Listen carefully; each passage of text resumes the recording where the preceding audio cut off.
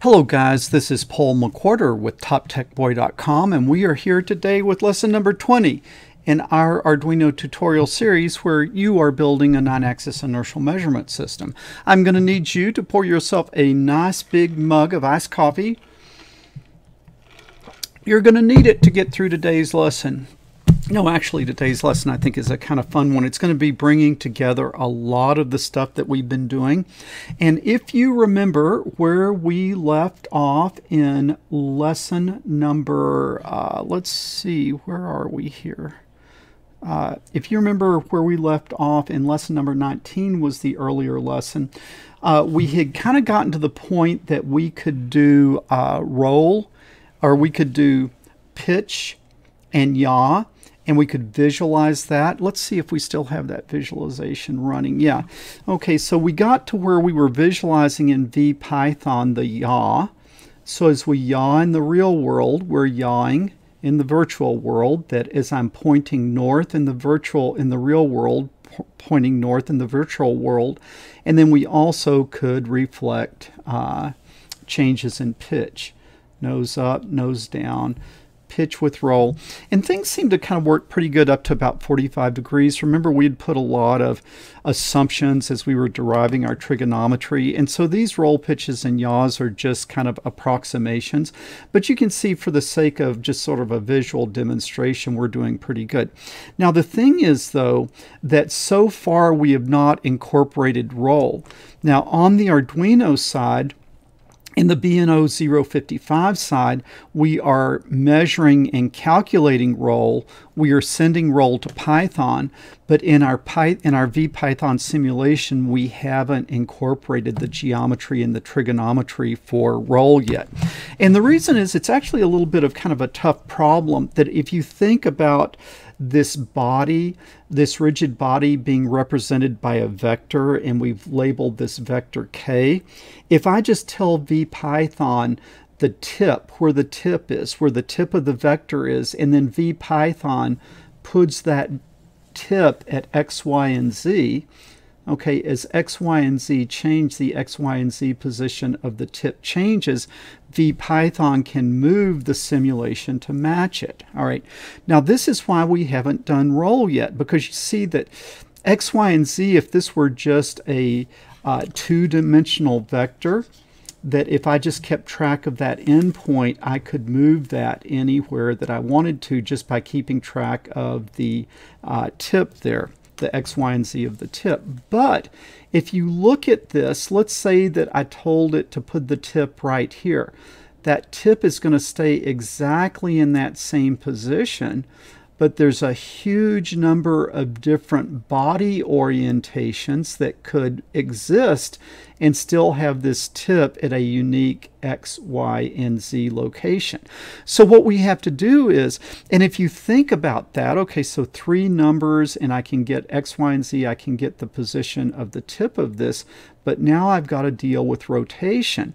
And so if you look at this up vector that we called V, this up vector V, V indeed is always perpendicular to K. V is always perpendicular to K, all right, but V is not always pointing up. V could be pointing towards the side, okay? So we've got to deal with that. And if you think about it, we got to reduce this down to math so that we can tackle it. What we are doing is we are rotating a vector. We are rotating the vector V around the vector K. Now we know where K is, and K doesn't care where you spin. K is K. But now we have to rotate V around K. And what that is called is that math was handled by someone known as Rodriguez, okay? And Rodriguez figured out how to solve this problem.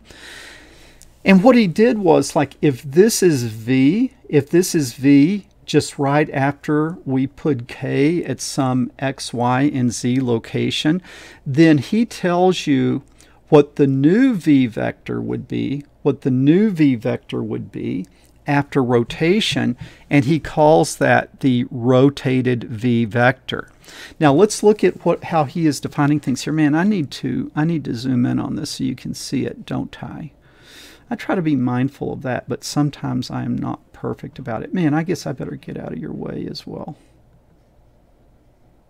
Okay, so let's see what he says. He says v is a vector in three-dimensional space. Okay, well, we have this v vector in three-dimensional space. So far, so good. And k is a unit vector. Okay, we've got this unit vector k. Remember, we've always said that this vector, we're going to have a unit of 1. So we've got this k vector, and k is a unit vector that is describing the axis of rotation of v. Well, that's exactly what we have. We have k, it's 1 long, and then v is going to rotate about the axis that is formed by the vector k. And so that's exactly what we want. And it is looking at rotations of the angle theta.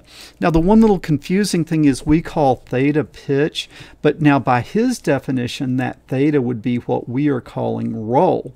So do you see what we have here? We have an equation for calculating the new v vector after a rotation of theta degrees, and that's exactly what we need. And that rotated vector is the vector v, which we have, times cosine of the amount that it was rolled, times k cross v, okay, k cross v, times the sine of the angle between them. All right, now we have this other term out here, which is k times k dot v onto 1 minus cosine theta. But if you look at our k and our v, we've set this up where k and v are orthogonal or perpendicular to each other, and the dot product of orthogonal vectors is 0. That term goes away. So what are we left with? I have k, which we already know. We set that up in the earlier lessons. I have v, which we already know. We set up in the earlier lessons. I'm going to calculate the rotated v, and it's going to depend on the amount of rotation, which we already know because that's roll, okay?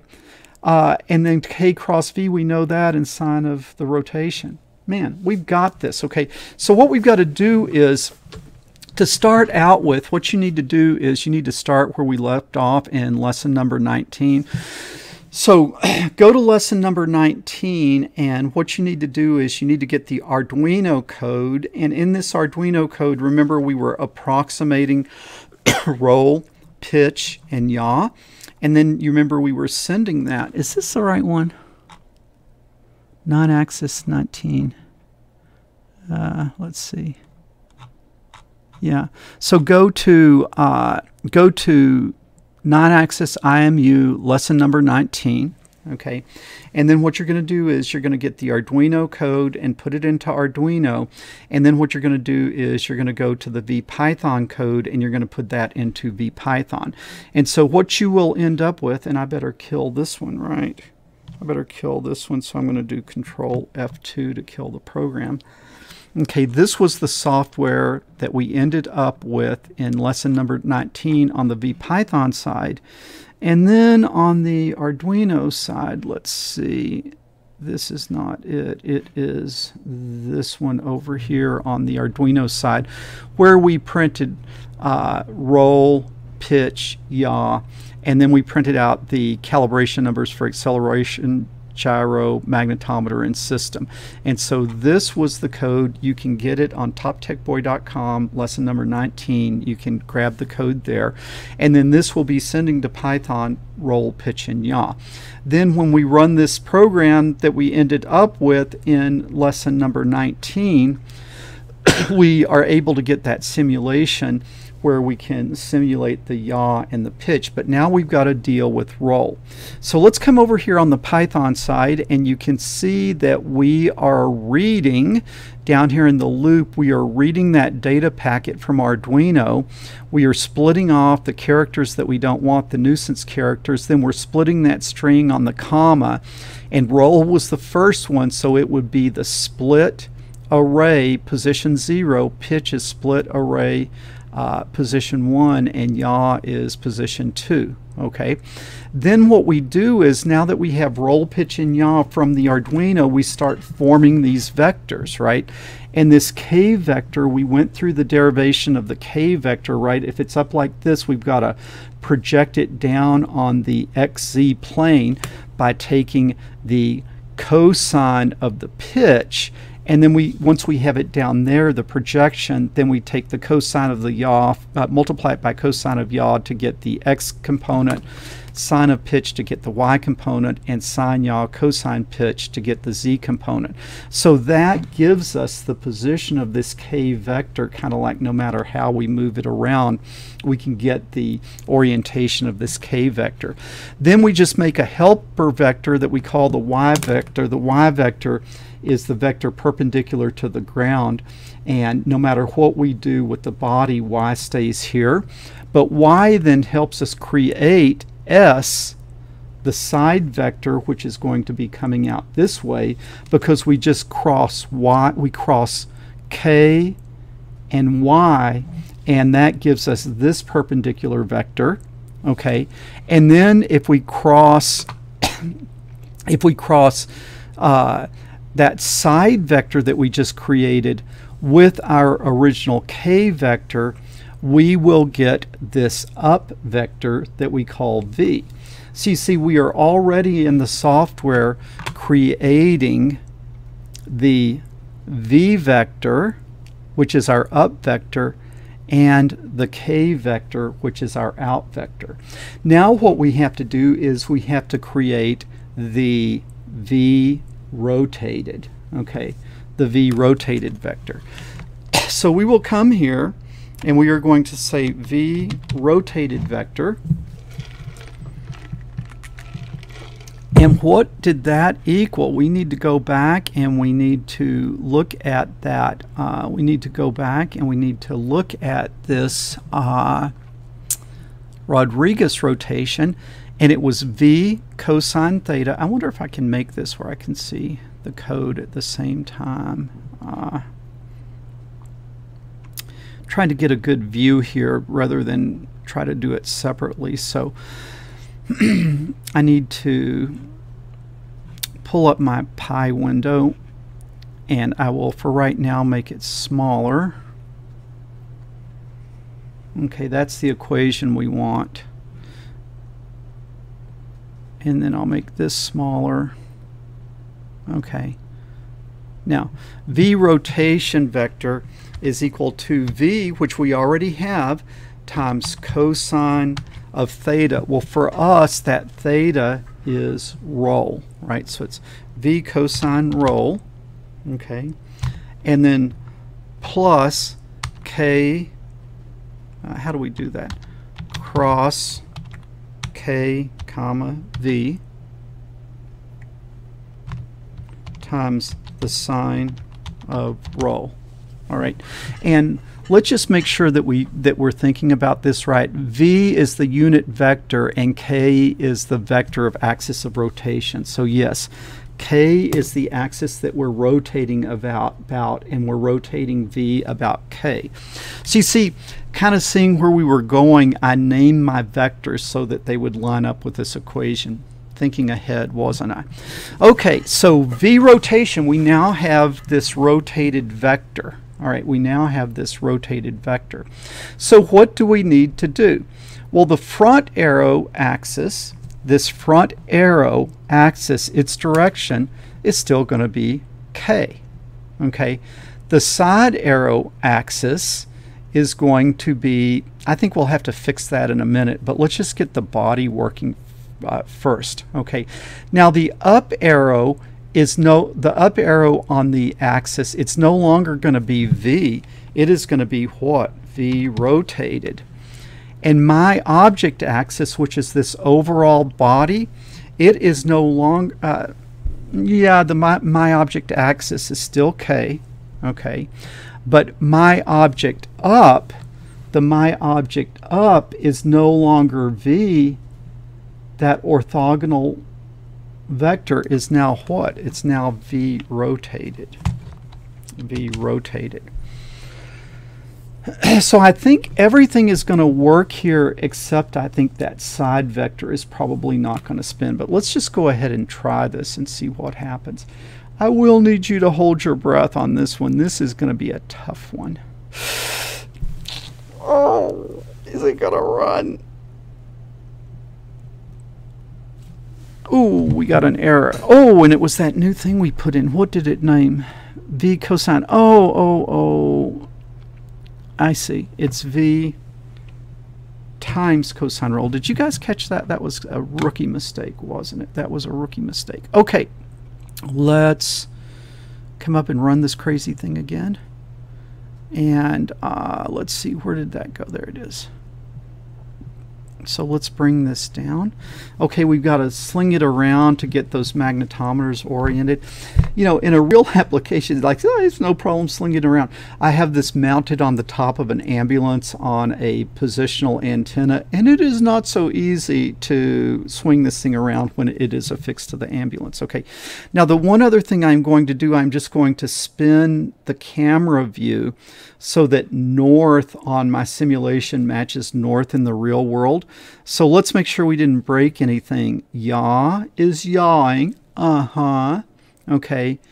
Pitch is pitching. Okay. This is the moment of truth. We are going to roll. Boom! Did Rodriguez know what he was doing with the Rodriguez rotation or what? And look at that. Okay, we are rolling. Okay, we are rolling. Okay, pitching and rolling. And like I say, you see this orange vector? The orange vector is not rolling because we didn't set it to roll. We just set the body and the other things. We'll go back and fix that in a minute, but let's look at that. Oh man, yawing, pitching, rolling, rolling. Now let's look and see. I'm going to see like a roll, and now, I mean, this is a pitch. All right, let me see, make sure you can see this. This is a pitch, and then I'm going to roll around that. Now, what we know is that the trigonometry is going to break down when we start getting above 45 degrees. But look at that. That is pretty darn slick, isn't it? Let's say if I get up here and roll. And what's going to happen is the trigonometry is going to break at some point. But this is just pretty darn impressive. Let's just see. Let's just do something crazy, turn it upside down. And yeah, as we turn it upside down, the trigonometry breaks, and you know, you get gimbal lock and all types of different things. But for up to 45 degrees, this looks pretty darn interesting. Now let's go in, and that orange vector, right, that was that side vector. So I think what we need to do with that side vector, this is very dangerous to do this on the fly, but let's just see if I can kind of fix this just on the fly by winging it. But what we see is we have made the side axis to be S. Okay, but really I think it needs to be the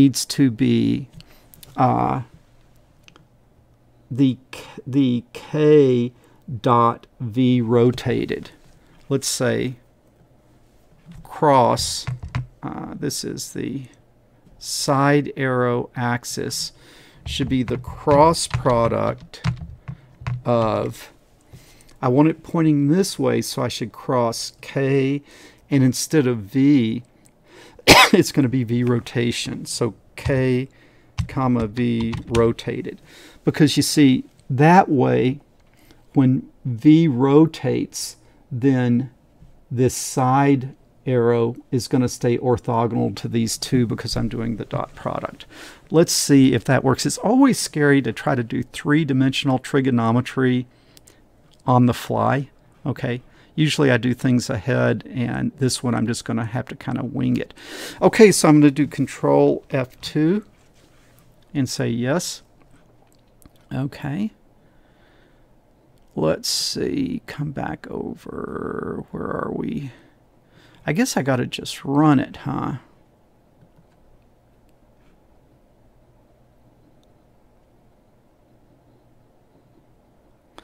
Okay, so we got to sling it around to get those things calibrated. And then remember, in our simulation the red vector was north, and so let me point that, change the camera view where it's pointing north. Now, let's turn it where you can see the orange vector. Okay, and now we're going to rotate. Boom! Did you see that? Look at that.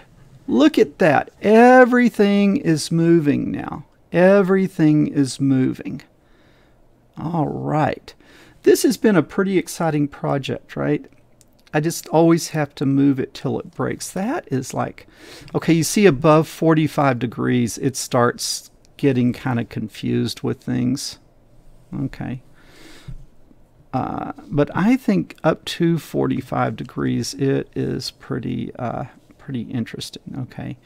You know, we did a lot of approximations when we were doing the geometry there. Okay, so this is kind of a milestone that we have kind of a reasonable demonstration level orientation of a rigid body in 3 space with some assumptions on the trigonometry where it works sort of, it kind of works over a limited range. But we're going to come back next week and we're going to solve the whole enchilada, right? We are really, really going to make this thing work very, very well the next time. And, you know, we're going to get rid of that jitter, and we're going to get rid of these places where the thing breaks and doesn't do right. We're going to solve it really, really, really well.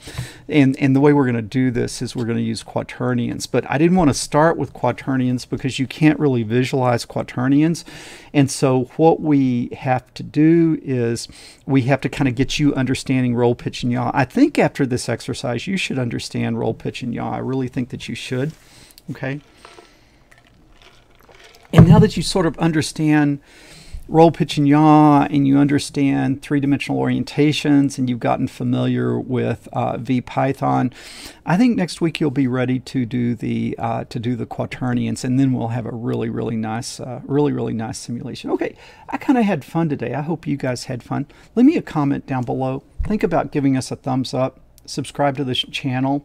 Share this with other people, man. Try to get some more people going. You'll go back and look at those Arduino lessons I did, and let's try to get kids doing more building and making and creating, and less sitting around, you know, drinking milkshakes and playing video games. Okay, let's get kids building and doing more, doing and less watching. Okay, that's my new theme: more building and less watching. Okay, Paul McWhorter from TopTechBoy.com. I will talk to you guys later.